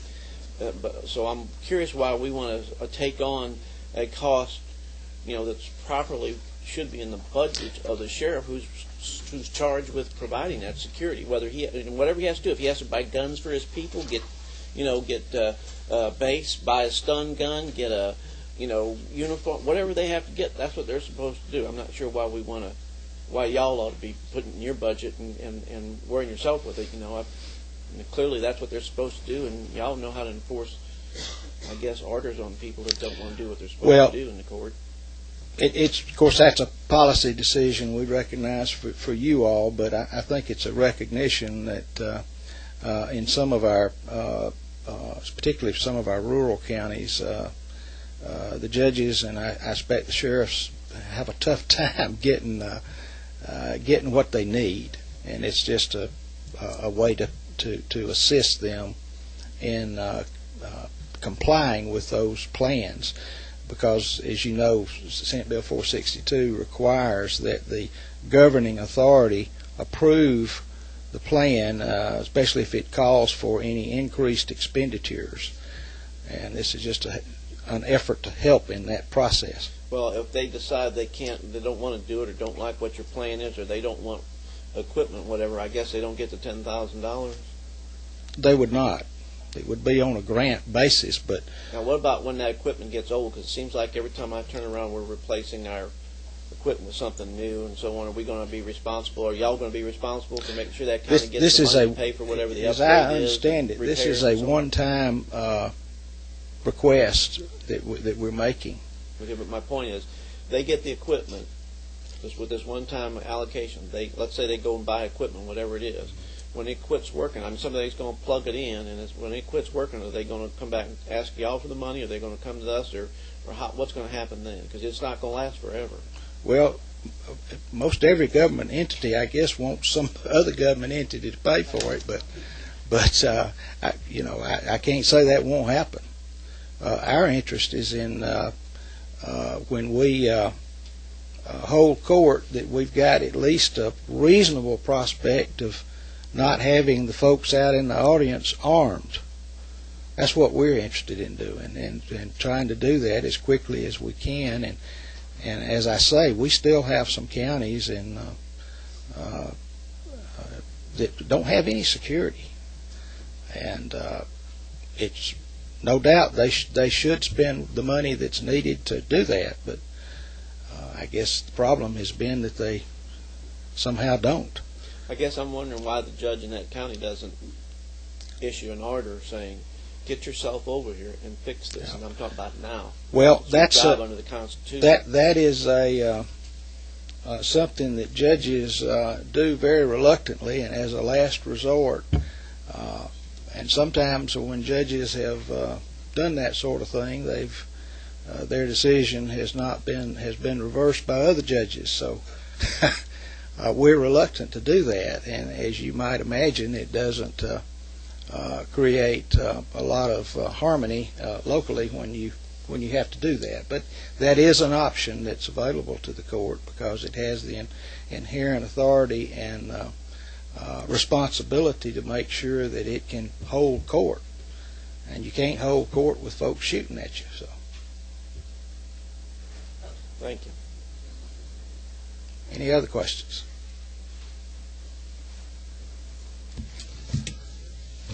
Tell them it's Penny. I think she's having her question answered personally. Are there any committee have any further questions? Any further questions? Thank you, sir. Well, thank you. We'll get with you guys and work out on those numbers. I understand it's a presentation issue. It's the way the governor presented it, where he shows what the 07 amount was, and then it also shows the 08. You add those two together, it gives a total. I understand. What I think is we have to come back and fill that in at mid-year. From what I'm seeing at the budget, I just want to take that into consideration. We'll do that. Yes, ma'am. Yeah. We just want to make sure we don't have to go through the same dog and pony show that our friends at the Public Defenders Council are having to do this year on not funding it fully in a committee. And we certainly don't want to do that either. Yeah, so that's the reason for the questioning, just so you gentlemen know. I understand. Thank you. On that, if you don't mind, Mr. Mears, I know you've got some people here and been waiting patiently too. We have a hall full of fire chiefs and stuff that have driven in, and if you wouldn't mind, I don't think it'll be as long. Do you mind if we go to them real quickly? Or Mr. Chairman, we're at your I appreciate it. Thank you very much. If we could go down, I know that we have the Public Safety Training Center, Firefighter Standards and Council, and we also have the folks from the fire chiefs and firefighters.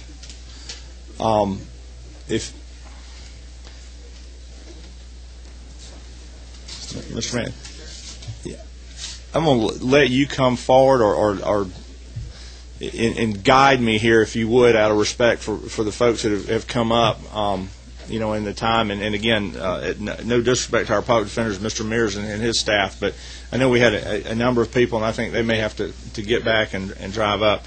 So can you guide me through? I know you have a presentation you need to make. I know they had an independent presentation that wanted to be made, and that was going to involve, I think, probably an additional request of your department. Yes, sir. So if you can guide me through getting the right people up here so we can free up some of these Mr. Chairman, chiefs and let them get back if they need to do sure. that. And thank you, Mr. Chairman and members of the committee. Let me try to put this in perspective.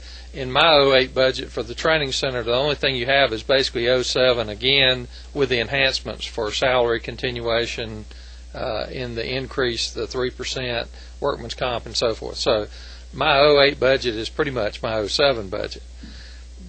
What I think you'll see from the firefighters in the room is this, that from the time fire training has been done, there's been a lot of emphasis on the technical part of fire training. And that pretty much is the mechanical part of putting out fires, of how to respond to fires and so forth. Very little, if any, training has ever gone to the leadership training of the fire service. And I think that's what these customers that are in here are driving.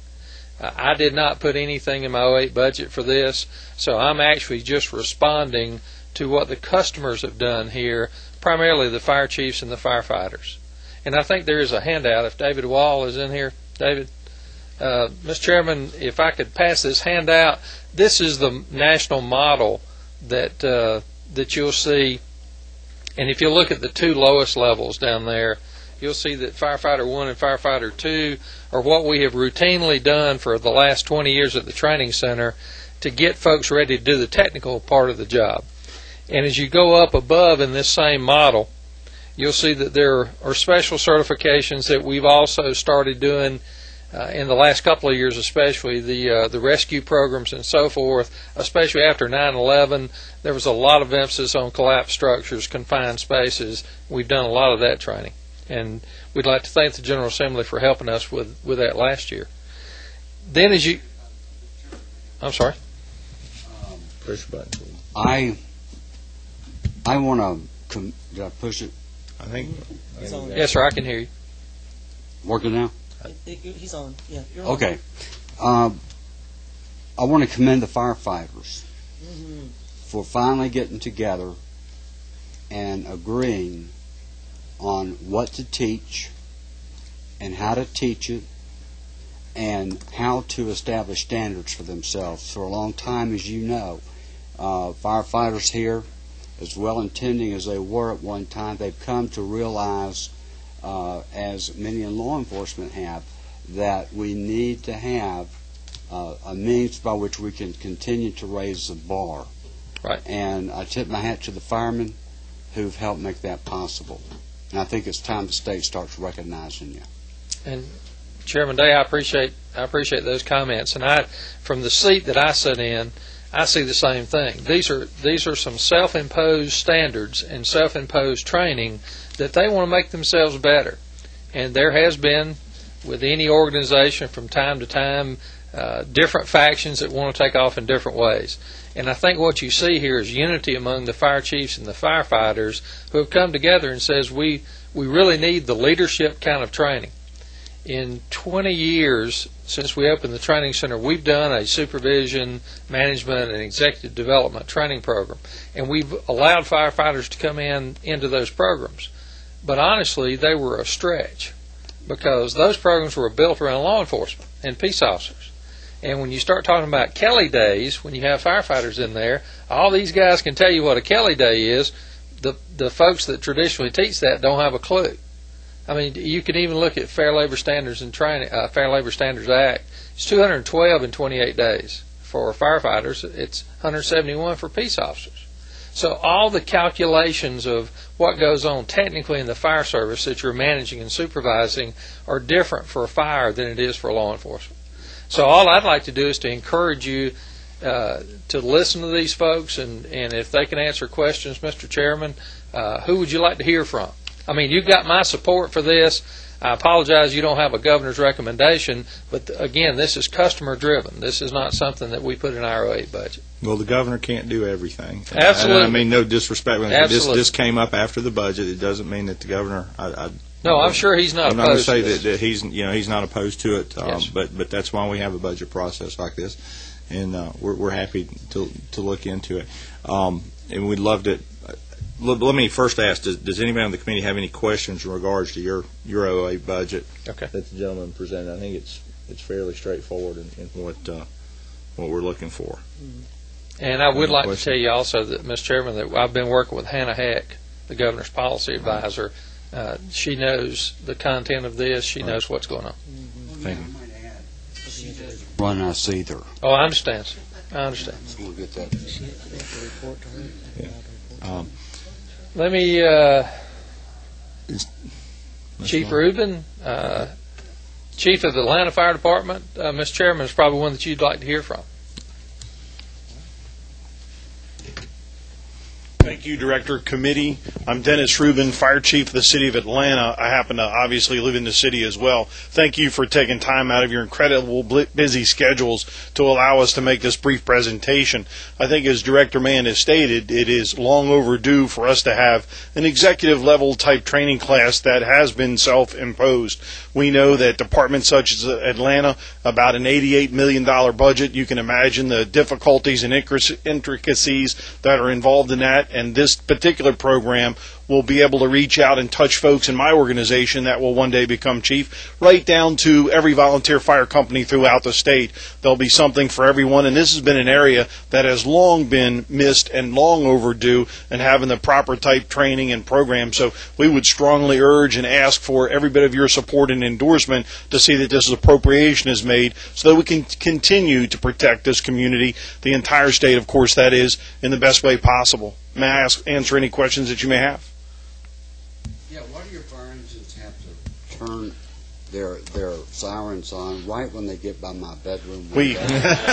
We apologize for that, but I also want to mention, because Director Mann was so clear about the police agency, my son is a police officer and has been so for the Secret Service for the past 9 years, and I shared this with the Director, and I think it's probably very appropriate for the House of Representative members. There is one common trait that all firefighters and police officers have in common, and certainly, you know, it's not the hours, Mr. Dale, but all police officers, all firefighters wish they were firefighters. I think we're going to be asked for equal time later on. Mr. Chairman, there's one other comment I'd Sure. have to add, is that about 70% of the firefighting that's done in the state is done by volunteers.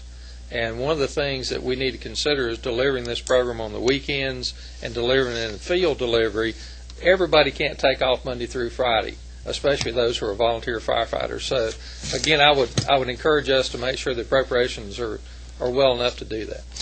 Well, and then I want to follow up. Chairman Chambers has a question. I want to follow up. I know I've spoken with representatives of the firefighters prior to coming in here today and have heard some numbers.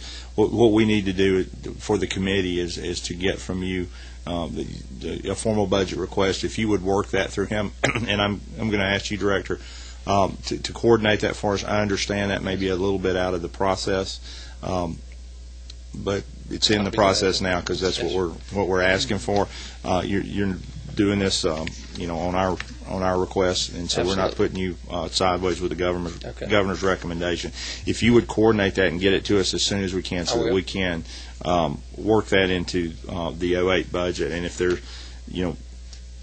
a small amount of money, if it looks like this is something that's going forward, if there's something that you would need and could make use of to get it started as we conclude this fiscal year, I'd be interested in knowing that. I think if we have a program that we're interested in doing and we're interested in starting it up, it's ridiculous to pick an arbitrary date. Now, everything's subject to funding, but if there's something that you could make use of to start it, I would like to be aware of that. Ms. Chambers. Sure. This doesn't actually deal with the budget, Director Mann, but I would like to make a recommendation to my friends, firefighting friends. I've got a bill that's actually sitting in House Appropriations right now until something's taken care of, dealing with the indemnity fund. for firefighters who are killed or unfortunately die after returning home from a fire. Apparently there's been some question on the constitutionality of providing this expansion in the indemnity fund on that. And while you have all these fine gentlemen here, would you maybe be able to take a field trip over to Heather's office and let them explain what exactly the duties of a firefighter are, the stresses that come along with that, and how several of your colleagues have unfortunately passed on due to the stresses of coming home and fighting a fire. I know that Chairman Jack Hill, who's the Appropriations Chairman in the Senate, had this particular language attached to a police indemnification bill that I had last year. It did not make it through the Senate. We put it in the original bill. We've nicknamed it the Jack and Jill bill. But right now it's kind of being held up as the indemnification folks are kind of debating this. And I'd love to take advantage of the numbers of you here on campus today to go down there and maybe have Heather connect you guys with the indemnification folks so you can explain to them some of the stresses that go along with the job that you perform to keep us safe. That would greatly, hopefully, help move this piece of legislation a little quicker than what it is right now. And I would just really like to be able to pass it, help you guys out, and be able to move it through the Appropriations Committee next week, if at all possible, in some form. And having your all's knowledge base here would be a great help to that. And the House bill? I'm sorry, the number right now slips my mind. 48? Yeah, okay. Thank you.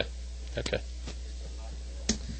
Yeah, and unfortunately it's getting quite a amount of debate that I'm not included on, and and so I would love to take advantage of y'all's knowledge and your presence here today. Thank you.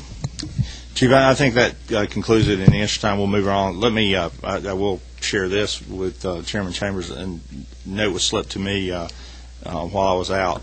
We have been referred that bill to this subcommittee for its first hearing, and regardless of where some other folks are on it, we will have a hearing on it early next week. So I'm not going to have my progress gated by somebody's inability to come up with numbers. Perhaps we'll have a hearing, and that'll help them get to a final conclusion. I bet we can see a lot of these guys again. I bet that. And Mr. Chairman, thank you and the committee for listening to us. Absolutely. We appreciate it, and we'll get back with you. And if you would get us that information. I'm going to take a bit, I think, Chairman's prerogative here, saying, I think my fire chief's in the back there. Chief Sanders from Alpharetta, where I live. I appreciate you and all the other folks coming. Now, y'all don't go out in the hall and believe anything that he says about me. So. Well, please. Do we have it? There we go. That's perfect. Thanks a lot for all you guys coming out. Dubos' chief's here too. Well, there you go. We appreciate it. That's cool. We do need to move on. We've got one other thing, but I do want to tell you, Chief Sanders can tell you this. I used to be the mayor in Alpharetta, and there wasn't a Thanksgiving or Christmas morning I didn't wake up knowing what you guys do, and the police department. I know y'all have a little friendly rivalry going there, but when we wake up in Georgia and we're warm, waking up with our families on Christmas or Thanksgiving, one of the shifts is out there. I mean, every day. May not be the same folks every Thanksgiving, but I think if people would hop out of bed one morning and ride by there or slide by after they have Thanksgiving dinner or lunch with their family. And I know the departments, generally do it up real well, and you guys are taken care of. But it's still, you're not with your family on that day all the time, and you don't get told enough. We appreciate it. We're going to do what we can to help. Thank you, Director. Moving on, and apologize, Mr. Myers, but if you're ready, we're going to get to you at this point.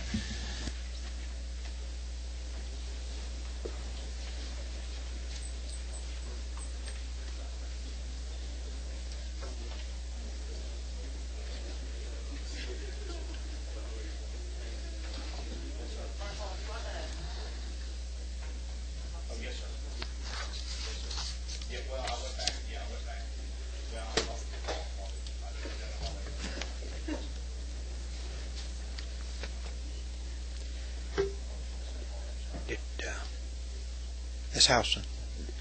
Did you give Ms. Howson one? Yeah.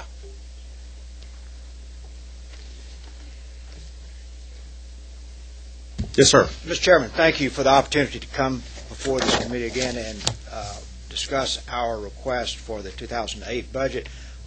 Marcus Smith is our budget manager, and I've asked him to be here with me to kind of answer any questions that are way over my head with regard to how this budget has been put together and how we're operating. You've been handed what we hope to be a fairly simple explanation of what this budget entails. It conforms with the tracking sheet, but I think we've also tried to address the same issue that came up with the judges, and that's how to account for that supplemental request that was in the 2007 budget. The Public Defender Standards Council provides services in two basic programs. The first program is the central office, which also includes mental health advocacy, the Georgia Capital Defender. In that program, Mr. Chairman, we have our training components, we have the appellate attorneys, the assistance that's provided to the circuit defender offices, also our human resources, all the things that it takes to operate the system from an administrative standpoint included in Program 1. The Georgia Capital Defender obviously is that part of our agency that is responsible for providing services in all death penalty cases in the state of Georgia. Program 2, it's the heart of our operation, is the Circuit Public Defender offices. We have two Circuit Public Defenders here, David Dunn from the Lookout Mountain Circuit and Mr. Gary Bowman from Henry County. That's where the services are being provided at the highest level. We also, in Program 2, handle the conflict cases, because under the statutes, not only are we responsible for providing services in every instance where an individual could be sentenced to death, sentenced to prison in superior and juvenile courts, we also have to provide services in all conflict cases. I will have to, Mr. Chairman, with your leave, say I was a little uncomfortable talking about when the stun belt was being discussed there, and Judge Boyette was talking about the use of the stun belt. I may be the only attorney in this room, and the only person in this room, that's had to sit through several trials with my client attached to a stun belt, and 50,000 volts shocking someone is not a pleasant thought, and I've actually seen it in operation. I'm not subscribing to it, but it's not a fun job. Chairman David, I hope you can concur that that is a terrifying thought, to sit there and know that you've got something strapped to your kidneys that could shock you without a mouth. Mr. Chairman, what we've tried to do in this document that we've given you is simply outline what our requests are. I know there's been a lot of discussion about the funding of the 2006-2007 budget, and I'm hopeful that we'll be able to work through those, and we'll provide you, as we have in recently, additional information that you may request. I think the best thing I could probably do is try to answer any questions that you or the other members of the committee may have about our budget request for 2008. Committee have any questions? I know we've lost some members, and I would suspect, Mr. Mears, that we're probably going to want to have you come back. I know Representative Porter is interested, as is Chairman Ross, and I apologize for you guys being very patient in staying with us. And the meeting ran a little bit longer than we suspected, but I suspect there will be additional questions. But do we have questions at this point? Just one just glance over, and I appreciate the way you wrote this down and what you said the expenses. Yes, ma'am. Conference. Penny, That's part of our training. I thought I did. I'm so sorry. Yeah. Yes, ma'am. You should be on. Housen, that has to do with our training program. The statute requires that we provide training to all of the circuit public defenders. We have 761 employees. Almost 400 of those are attorneys across the state, and under our legislative mandate, we have to provide training, and that's the nomenclature that's used for part of that training program. Do y'all provide it through the agency or through the University of Georgia? We provide it through our own agency. We use a lot of volunteer lawyers to become instructors. The circuit public defenders, two of the individuals I've just identified here, are trainers, and they are part of the team that trains the younger lawyers that we're bringing into the system. So we're using a lot of in-house people. Anything further? Mr. Mayor, I have really, the questions that I've been asking, of your staff, they've been getting me the information I need. I want to, I guess at this time, say here for the record, and you can help me pass it along to the council and or the learned gentleman that's presiding over the probably most notable case in Georgia. The intent of this committee, I think the intent of the combined appropriations committees in the House and the Senate, as well as the governor's office, is to provide a constitutional level of funding for this council to do the job that they're constitutionally mandated to do. That we have every intention of doing that. That said, you know my concerns of us creating a budget for the amount of revenues that were going to come in rather than what we needed to do. Please communicate this, to the council and to the gentleman, to the extent that it is proper for you to have direct contact with the senior judge in this case. That the saber rattling in the paper is not going to get the budget approved any sooner, and quite frankly, without regard to whether we were to fund you at 100% or 200% of your budget, this budget's probably not going to get passed and signed into law by March 15th. If he could show me a time in the state of Georgia where a budget has passed and been signed into law by March 15th, I think we'd all be surprised. So, and I can assure you we're not moving tentatively on the budget, to bother his particular courtroom or his situation. There are a few 100,000 people in Georgia that are affected by peach care, and the negotiations that we're having, at high levels within the House, Senate, and the executive branch of the Georgia government to take care of people's business, as I'm sure he's trying to do in his courtroom. But if you could help us communicate that if we can work a little bit more like your office has with this committee over the last 2 weeks, and a little bit less through the media, I think everybody might be better served. Mr. Chairman, I could not agree with you more. And if I might just make one quick response to that, I hope the chairman and the other members of the committee understand that we're under the orders of that particular judge, even to the extent that I may be held in contempt because I have refused to pay expenses in that case that I thought was not appropriate. Now, I don't think it's going to come to that, but I want this committee to know we're taking our responsibility, physical responsibility, very seriously in that case. I think it will be worked out, but my earnest hope is that this committee understands, and I'm not trying to distance myself from our constitutional obligations, but we're not in league, we're not in sync with what's being spent in that case, and we've made that very clear. I'm going to stay out of the courtroom in that particular instance as much as I can because they do have a stun gun in there.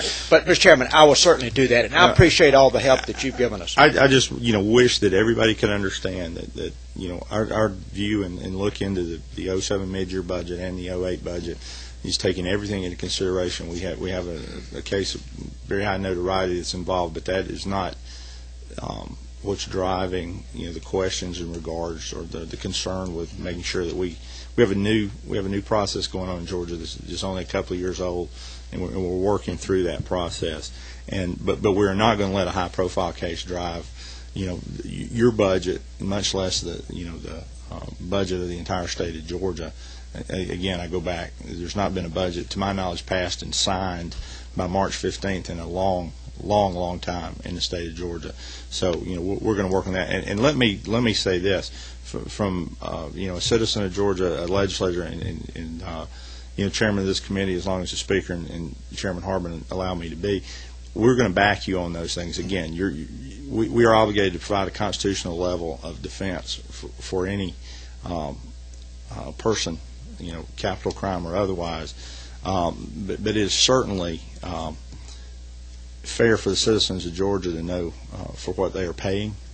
I understand that the defense strategy may need to be redacted or at some point available in the future, but I don't think you're going to get in a lot of trouble with the citizens of Georgia if you're watching their money. And we had some folks in here earlier that probably would be avail themselves of you should you get called down in contempt. Well, and I appreciate we have a fleet of folks that work across the street here that might be able to help you with that. I appreciate that very much. Thank you. And we probably will, again, I don't want to belabor it at this late hour because we have the 07 coming in. We're probably going to ask you guys to come back, and I appreciate, again, your patience with us and staying here and coming today with that. And we look forward to talking to you again, Mr. Mayor. Mr. Chairman, we'll be here anytime you ask us to. Thank you. Thank you. Thank you. We have one more, and I should have called them while we had the firefighters, and we have the Firefighter Standards and Training Council. I was going back to my agenda and calling an order. I should have called you, sir, while we had the folks in here. I apologize.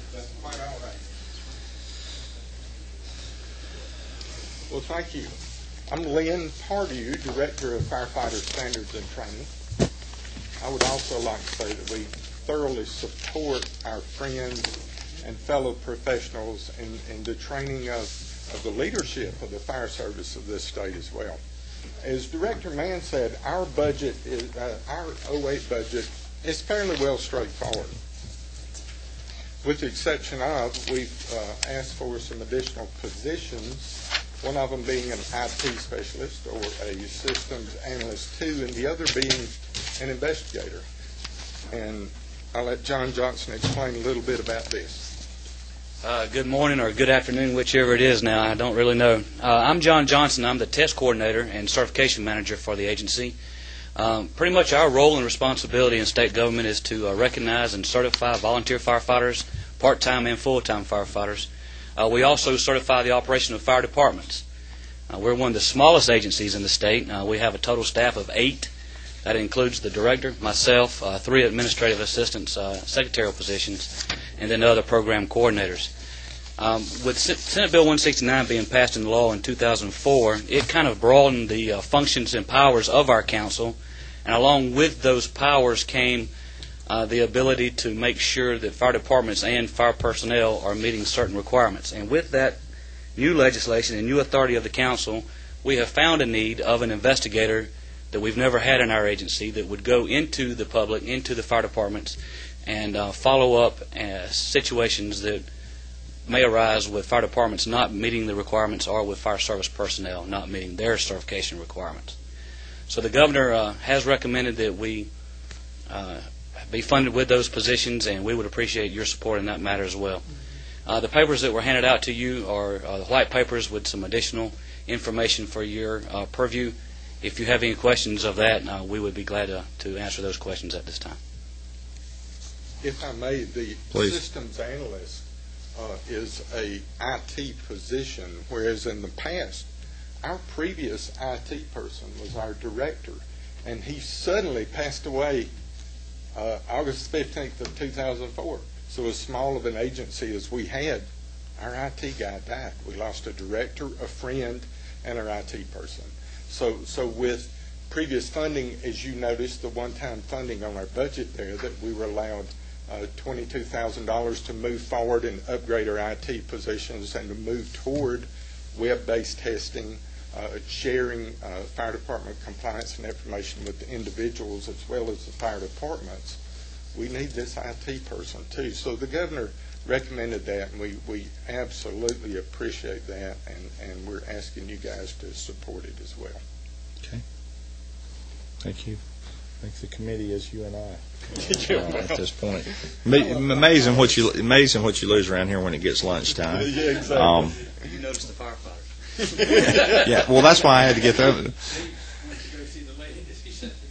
Well, there you go. I hope I don't need anything from Ms. Heck later on this year. Yeah, I think your your requests are very well compartmentalized and defined. Mr. Chambers, do you have a question? I love firefighters. That's all I have to say. We do too. And police officers and troopers too. Well, I appreciate you guys coming out. Make sure, and I know we do. I do have.